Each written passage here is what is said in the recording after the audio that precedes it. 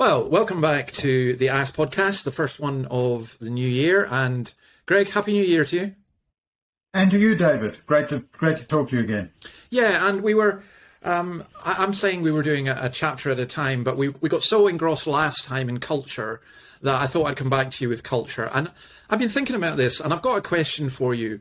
Why is it invariably that when people want to portray religious people who are Christians, it's often Catholics? And why are...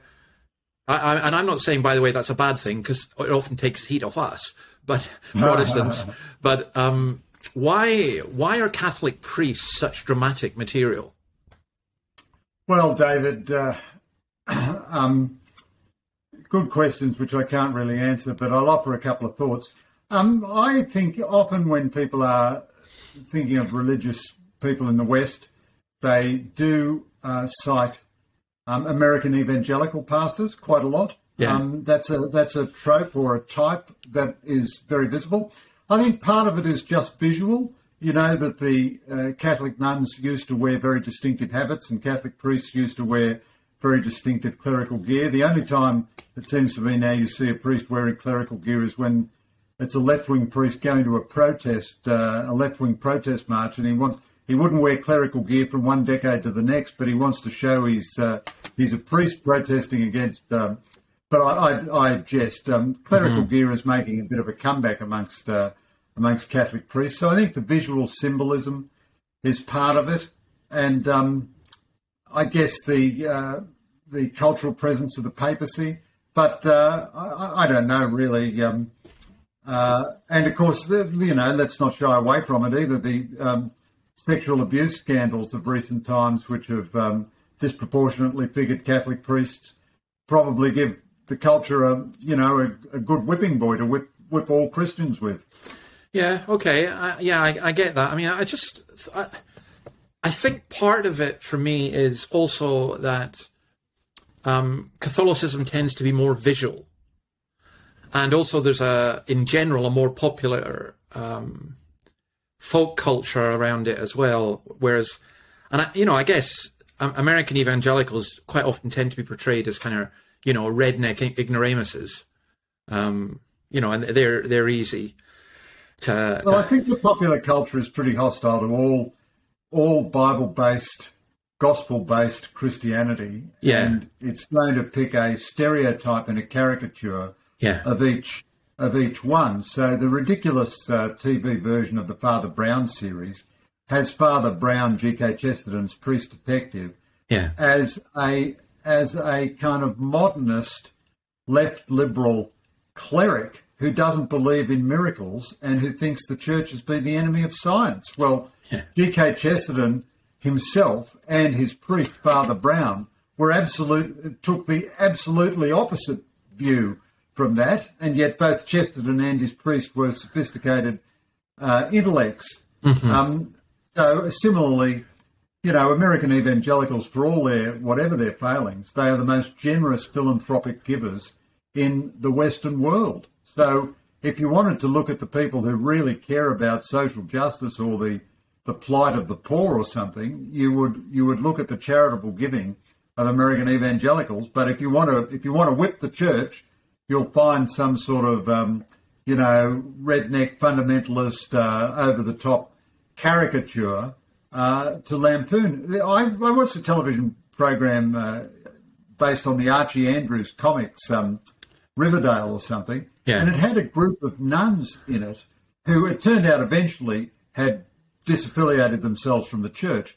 But these were keeping girls prisoner to torture them. Now, how often do you think that happens with contemporary nuns? But it allowed this TV show to show women in nuns' habits and so on. It was an utter, shocking, grotesque defamation of Christianity, but that's kind of what you expect in popular culture. And using the visual props is a big part of it. It ought to, by the way, tell us on the positive side how powerful visual symbols are. I mean, there's a reason people built cathedrals and display crosses and so on. The Chinese Communist Party, like the liberal culture in the West, doesn't like churches to have crosses on them. It wants to get rid of the visual symbols of Christianity. Yeah. Yeah. I mean, it's interesting because you mention a book that I hadn't heard of, which was, what was it? It's about a priest, and I can't remember what the book was. It was about, you Monk Downstairs? Is that the one? Yeah, you compared it with Eat, Pray, Love, and you said it was kind of an exotic romance. It's called The Monk Downstairs. The Monk Downstairs, yeah. Tell me about that. Yeah. So that's interesting because mostly the popular culture is hostile to Christianity, although the chapter about popular culture contains a good bit of positive pro-Christian material in the popular culture. But a particular way now the popular culture is dealing with Christianity is to present such a bowdlerised version of Christianity, a Christianity stripped of its divine elements, stripped of its genuine transcendence, and certainly stripped of its moral code, so that Christianity, the message of Christianity becomes, do what thou will, but do it kindly. And The Monk Downstairs, the plot is fairly straightforward. It's quite a well-written novel. It's a good, entertaining novel. The plot is a Catholic monk, a priest, leaves his order, leaves his monastery, leaves a life of contemplative prayer, rents a basement in a divorcee's house, quickly falls into bed with her, has an affair with her. Before that, he's full of angst and unhappiness. After that, he's tremendously happy.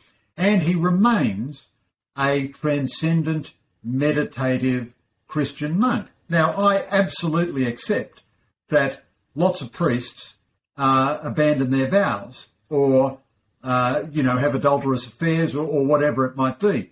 But the particular argument of this book is that you can do that without any injury to your Christian faith. So I cite another TV series about three women as well, where the message is that Christianity is just a feel-good thing. So just behave as you will. I mean, don't murder people and so on. But short of that, it makes no moral claim on you, no lifestyle claim on you, nothing at all. Certainly no claim in sexual morality, nothing like that. Do whatever you like, but just feel good about yourself and do it with a smile, and you'll be a good Christian. So in The Monk Downstairs, the monk continues to pray, to practice meditation of the type that you see in that movie and book Eat, Pray, Love. In other words, a completely non-spiritual, non-Christian kind of meditation, really. Has this adulterous affair, is perfectly happy about that, breaks all the kinds of rules of the Catholic Church regarding sacraments and so on. And he's held up in the book as an ideal contemporary Christian. Now, he's certainly not a mass murderer or anything, but this is one way that popular culture is trying to get rid of Christianity by just saying Christianity can be acceptable, provided it has nothing at all confrontational or normative or critical to say about contemporary liberal culture. Yeah, I mean, it's interesting because I think there's a couple of factors in here. One is it's so much easier dramatically to portray badness. So, you find, was it Kevin Costner's Robin Hood? Well, the Sheriff of Nottingham, as Alan Rickman, was brilliant, and I think it's difficult to portray goodness without it in today's society appearing prudish. I think novels can do that easier than films, but some can do it. I was thinking of the film Terrence Malick's A Hidden Life, which basically portrays a Catholic farmer who stands up to Hitler and, was executed. And within that, you've got people within the church who are, the bishop is horrendous, but one of the priests is fine and so on. And it's a much more sympathetic portrayal. But I hadn't read that book, so I thought that was absolutely fascinating. And you also talk about Graham Greene and Evelyn Waugh and, Brideshead Revisited and these kind of classic ones.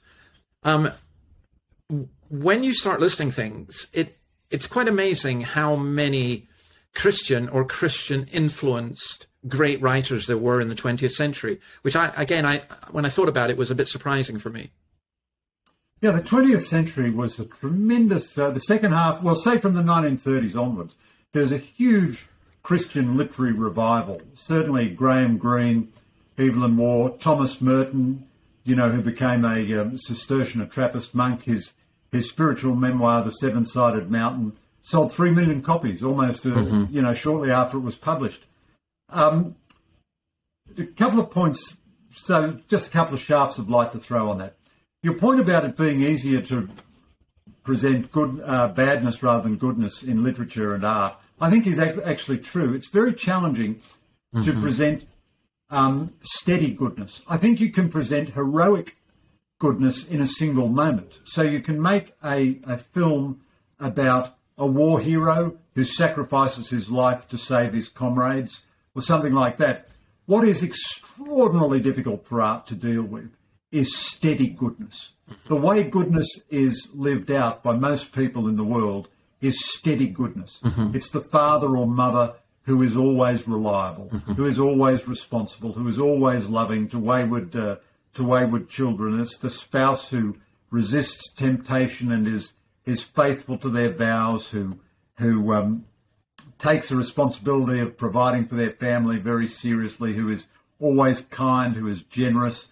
This is extraordinarily difficult for the arts to portray. And I do give a few examples of it in this chapter. So I think Evelyn Waugh's greatest book is not Brideshead Revisited, although that's good. It's rather the Sword of Honour trilogy. And it concerns a guy named Guy Crouchback who's a bit at a loose end, and he is redeemed in a sense by his efforts in World War II. But the most interesting character in it, from my point of view, is Guy's father, who is a steadily good person. And Evelyn Waugh was a terribly misanthropic, difficult, drunken, disagreeable person. You know, one of his friends said to him, "Evelyn, how can you claim to be a Christian? You're so horrible." And he said, "Well, imagine if I wasn't a Christian, you'd scarcely recognise me as a human being. I'd be so much worse." And he was mainly attracted to characters who were a bit crackpot, like him. And, of course, that's the interesting character. The more crackers you are, the more interesting you are for literature, you know. But in Guy's father, Mr. Crouchback Sr., you get the first half of the book is a dialogue, in a sense, between the father and the son. And the son, even though he's a good man, he wants to win the war and he wants to, re-establish the power of the church and everything. And Crouchback Sr. says, no, that's not the way you measure the divine economy. You know, the divine economy, if a single soul comes back to God, that's more than justification enough for all of our efforts. I mean, I'm paraphrasing it very badly. But he is the only character Evelyn Waugh ever produced in literature who was a steady, good person without obvious psychological hang-ups. Another example of it is the recent movie A Beautiful Day in the Neighbourhood, about I think he was Presbyterian, was he? A pastor, Fred Rogers, who was a children's broadcaster in America, played by Tom Hanks, who was nominated for an Academy Award. Now, he was a really good man, and many of my American friends of my age said he was the most important figure in their childhood after their parents. He was just a wonderfully good person. And the movie is about a hard-bitten journalist who wants to go and expose him and the obvious hypocrisy that must have, lurked just behind the surface. And he finds there was no hypocrisy. Fred Rogers was just a really good person. Now, that's quite hard for art to deal with because it lacks the obvious drama of heroic conflict. I mean, that is a fascinating film, and cynically, I was watching it, waiting for the inevitable denouement or whatever, and it didn't come, and I just thought, wow, okay, that was different. I got ahead of myself because I'm looking at your book here, and I'd forgotten you'd written this. So this is Great Minds Think Alike, okay? Because you write here, I'm not quite sure why this is, but one of the most difficult things in art is to make a normal good person interesting. Art finds evil easy to dramatize. But that, you basically go on to say that ordinary life is not so easy to dramatize. Now, I think people like Terence Malick are able to do it, but they're geniuses. But you're right. The man gives his children baked beans on toast for tea is not great television. Man tortures his child is dramatic television. That's right. So it's Yeah. That says a great deal about us. But one thing I do want to come on to. Sorry. Well, before we come on to it, do you want to add anything to that?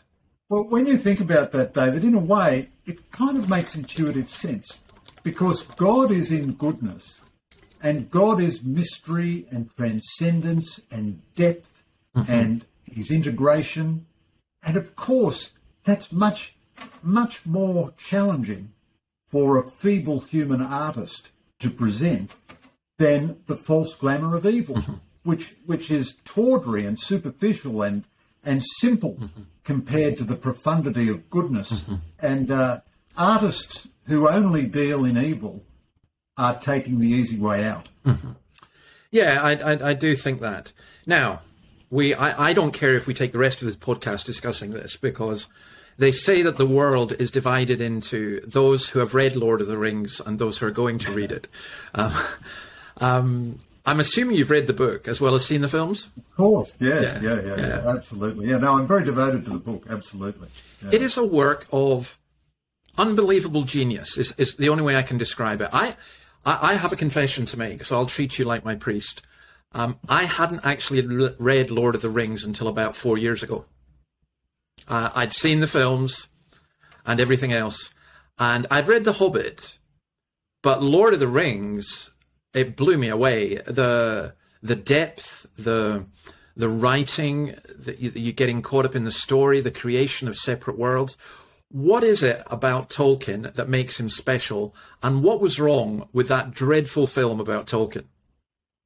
Well, Tolkien is an extraordinary person. And David, for you not to have read it until 4 years ago, what a kindness of God that was to you, because it kept, for your early middle age, one of the great delights. You know, Evelyn Waugh remarked that he hadn't read Henry James until middle age, and he thought this was just an unbelievable kindness to wait until middle age to discover the beauty of this. So Tolkien was a believing Christian to the core of his being. He was the central individual involved in the conversion of C.S. Lewis to Christianity. They were the best of friends at Oxford. Tolkien had a very strange life.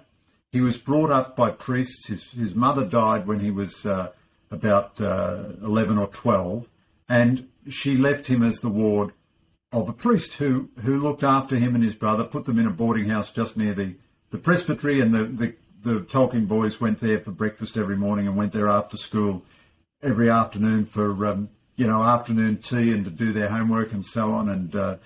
And the Christian faith was absolutely central to every element of Tolkien's being. And of course, he wrote The Lord of the Rings, initially growing out of The Hobbit, which he'd written for his sons, or for his kids. And it's not an allegory. It's not an easy biblical allegory, but the divine consciousness suffuses it all the way through. So it is a book about the conflict between good and evil. The Christian element of the book is everywhere. So evil is personified. Sauron is very much Satan. Evil is an active, personal presence in the world. The world is rescued not by the great King Aragorn, but by the humble halfling hobbit Frodo. But Tolkien's sense of the complex moral nature of humanity is evident in the great climax, where Frodo, although he is the best, bravest, most thoroughly good character in the whole saga, does not himself have the moral strength at the end to surrender the ring. The ring has to go into the fire of Mordor for the world to be saved. And he can't do it. He can't let go because humans cannot achieve virtue by themselves. Tolkien, there have been 1,000 books about the underlying theology and philosophy of The Lord of the Rings. You don't need any of this to read it. I mean, it's a great, great novel, great story. But in the end, the ring goes into the fire because the evil little character Gollum, in his selfishness, tries to grab it from Frodo and falls into the fire. And Tolkien is really saying that a human being, so the hobbits are, morally human beings, cannot achieve this heroic goodness by themselves. They need divine intervention. The orcs are fallen elves as the devils are fallen angels. The wizard Gandalf is the guardian angel figure. I mean, the biblical imagery, the Christian imagery, and Tolkien himself said the book is really, in the end, about coming to grips with death, because Bilbo and the elves sail off to the afterlife at the end of the saga. I mean, it is such a rich book. And Tolkien, of course, one of the great intellectuals of the 20th century, professor of philology at Oxford University, and, you know, a super genius, really. Wonderful guy. And this terrible movie about him, the worst movie I've ever seen in my life about anything, whites out his Christianity. I mean, I've written, I think, in that chapter, it treats Christianity the way Queen Victoria responded to lesbianism. She'd heard of it, but she didn't really believe it existed, you know. And Tolkien himself, in his private discussions, and, you know, he had a deep, deep friendship with C.S. Lewis and some other authors, and they were always talking these things over. And he had wonderful correspondence with his sons and with a lot of readers of Lord of the Rings. And he's quite, he's open, he's not proselytising, but he's quite open about the Christian nature of his novel. And to consider Tolkien, who wrote the best-selling novel of the 20th century, one of the great creative works in human history, and not consider his Christian inspiration, is just bananas, I think. Yeah, it is bananas, and I think it reveals a kind of prejudice. I mean, I do have to say that the films did much better. You know, I thought the films were pretty good portrayals, or, you know, of the book. And I think you can get the films without knowing Christianity. But I think when you know Christianity, the films make a whole lot more sense, because that's the canvas on which the film and the book, you know, it's a canvas on which the book is written, isn't it? Absolutely. Yeah, 100%. And it's full of the most wonderful aphorisms. You know, one of the most terrifying scenes in Lord of the Rings is where the Night Riders first appear, the Nazgûl. Oh, yeah. And that was so frightening. I remember reading that as a teenager, the first time I read the book. And I mean, I couldn't go to sleep. I had to read on for another 100 pages or something, because it was so terrifying. It was so Tolkien's technical accomplishment as a writer is extraordinary. But at about that time, Frodo meets Aragorn, who then goes under the name of Strider. And Aragorn is a kind of a Moses-like figure in Lord of the Rings. He becomes the great king, and leads his people back. But at the time, Strider looks scruffy, and the hobbits are very worried that he might be a bad guy. And Frodo makes a judgment. The words are something like, "If you were really bad, I think you would look fairer and seem fouler." And what a wonderful line that is, you know. So Strider looks foul but seems fair, and he would be the reverse if he were really evil. And, you know, Lord of the Rings is 1,000 pages long. There's a phrase of equal acuity on almost every page, I think. Yeah, I mean, I'm just show you this. For those who are listening, I'm showing up my folio edition of the three things of the Lord of the Rings, and I normally highlight books, you know, put but these are untouched. Partly because it would be a completely rainbow book. There's so many memorable phrases, and I think, in fact, one of the things I might do is I might start a Twitter account which just goes through the Lord of the Rings with all the wee phrases. But it's just, you know, it's a great example of what you're talking about, bringing Christianity into popular culture. Who would have thought that a Catholic writer's explicitly theological novel would be not only the best-selling book of the 20th century, but all three of them are in the top 20 best-selling films as well, which is a remarkable achievement. Can I just say, before we go, you know, you mentioned Tolkien's letters, and I did read some of his letters to his son, particularly about marriage, which I thought was absolutely wonderful. But I love this quote, and I'll let you comment on it. He wrote to his grandson, Michael, this is, again, quoting from your book. He wrote, "I have met stuffy, stupid, undutiful, conceited, ignorant, hypocritical, lazy, tipsy, hard-hearted, cynical, mean, grasping, vulgar, snobbish, and even at a guess, immoral priests in the course of my peregrinations. But for me, One Father Francis outweighs them all. I first learned charity and forgiveness from him. What a marvellous quote. Well, it is wonderful. Father Francis is the priest who brought him up, and he did a great job. And every year he would take Tolkien and his brother on a holiday, and, you know, he raised funds from his own family to supplement Tolkien at Oxford University, because Tolkien won a scholarship, but it didn't pay all of his expenses and so on. And this is one of the central relationships of Tolkien's life. I recommend the volume of Tolkien's correspondence. Yeah. I even have a proposal for Christians, which they should do, but no one has taken me up on it, and I'm not proposing to do it myself. The volume of Tolkien's correspondence was published in the 1980s. It's quite a large volume. Most of it is about Lord of the Rings, as you'd expect. But Tolkien never entered public controversy. So he has some wonderful letters to C.S. Lewis where he, you know, disagrees with Lewis on some point or other of theology and pulls him up and says, no, you've misunderstood this, and so on. They were great friends. They were the best of friends. And then they became a little estranged. They never became on bad terms, but a little less close.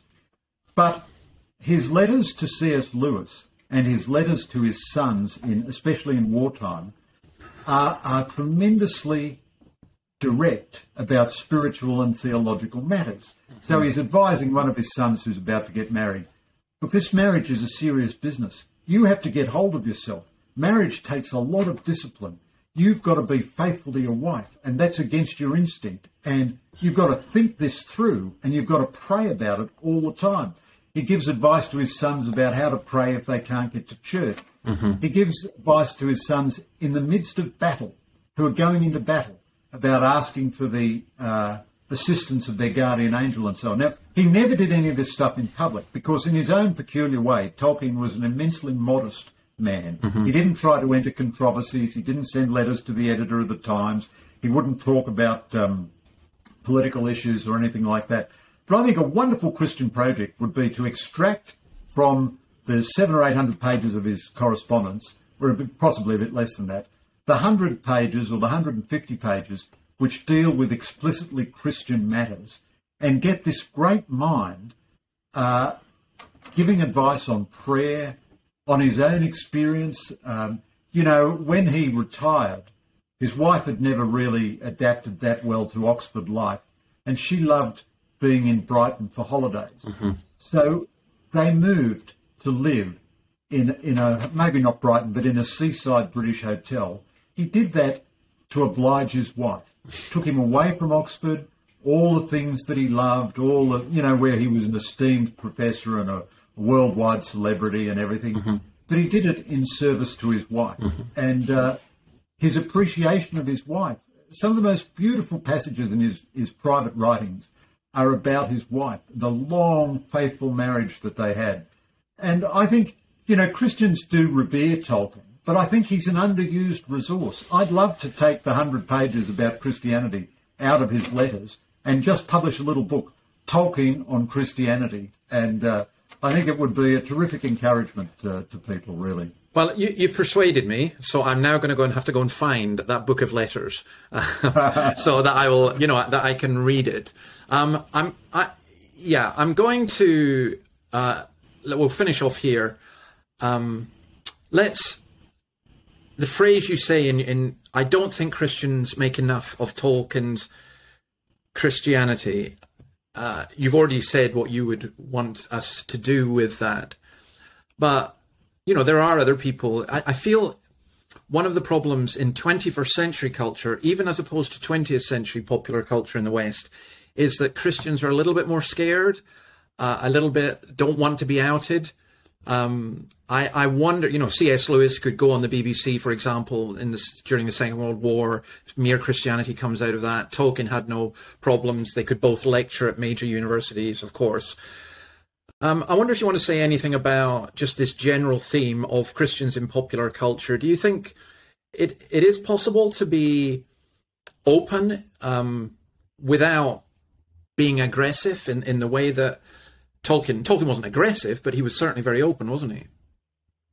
Yes, David. I think that's one of the central challenges of our age. And honestly, one of the reasons I've written these two books, whatever their, you know, merits or failings, is because I want to encourage Christians to come out. Now, there are certain circumstances in which the culture is so hostile that if you come out as a Christian, you will face serious professional repercussions. But we are not suffering persecution in the way Christians in China or Egypt or Pakistan routinely do. And there's certainly no need to be aggressive, but I do think Christians should be open about their beliefs. I mean, partly the culture has bluffed us into being embarrassed about our belief. Partly the failure in our own education means that we don't know how to defend ourselves against obvious foolish attacks, that the Gospels are all lies or that science says that God doesn't exist or something. Partly it's easier to be silent. There's a particular Australian inheritance. We used to have a long period where Protestants and Catholics argued all the time, so we decided to all shut up about it. But that period is so long and gone now. Protestants and Catholics are the best friends now. Mm-hmm. They're each other's only allies.